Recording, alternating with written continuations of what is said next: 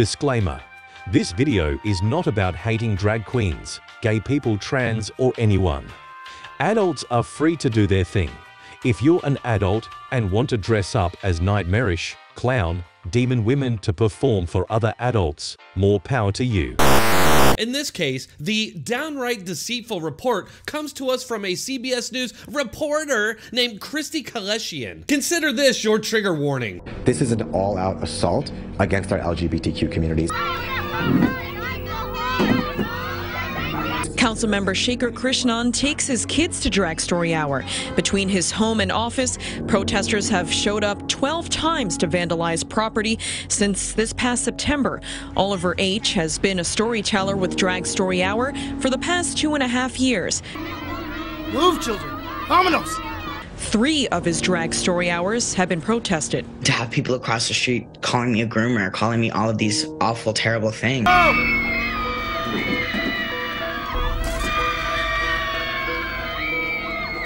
One, vandalism? I mean, that's not okay, but they don't show any, so I'm guessing that's bullshit. 2, what does a grown male stripper who wants to perform for kids have to do with the LGBT community? As if all LGBT people are a hive mind and agree with this, which they aren't and don't. In fact, the reporter who called out this propagandist is gay himself. Lastly, he calls protesting of these events an assault, which fits right in with the Democrat state media rule number 3.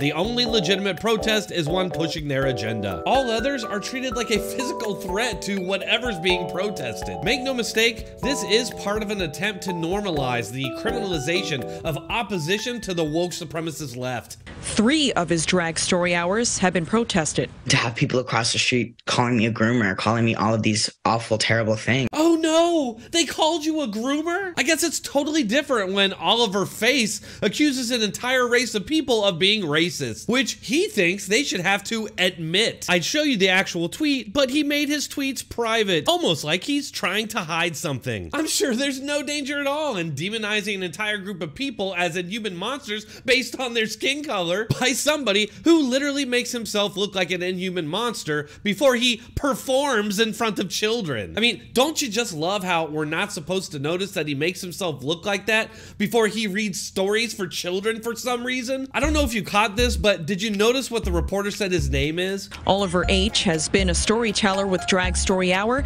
for the past 2.5 years. Oliver H. But that's not the name this drag queen goes by. When confronted about this by Andy No, Christy Kaleshian responded, quote, Andy, the storyteller, says he goes by Oliver H. or Oliver the Place when performing for Drag Story Hour, and Oliver her face in adult settings.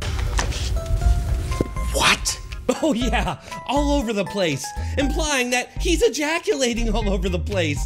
That's way better than all over her face, which just screams someone who should dress up like a monster and read stories for children for some reason. Keep it together, keep it together, keep it together, keep it together, keep it together. To avoid detracting from the focus of the story, we decided to go with the name he first told me he goes by when reading for DSH. This is bullshit. To avoid distracting from the story, lady, your entire story is a councilman and an adult drag queen demonizing people for protesting their event. So isn't this detail pretty important to the case of the people protesting? Of course it is, which is exactly why she omitted it. This is a common Democrat state media tactic used to demonize anyone who notices the insane shit they're doing because they can't defend it in the first place. This Washington Post article absurdly accuses critics of sexualizing drag queens, completely ignores all the cases of adult content at these events, which are so bad I can't even show you. Instead, the media just pretends these examples don't exist and paint anybody opposing it as horrible people. People are not protesting these events because they care about adult drag queens.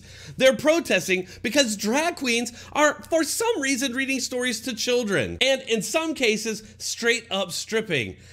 And let's just say I can't and won't show you on this channel, but feel free to Google drag queen storytime dildo monkey. Well, I got a thing, so if you enjoyed it, please hit that like button, share, subscribe, hit that bell notification, and make sure to leave a comment to vent those frustrations.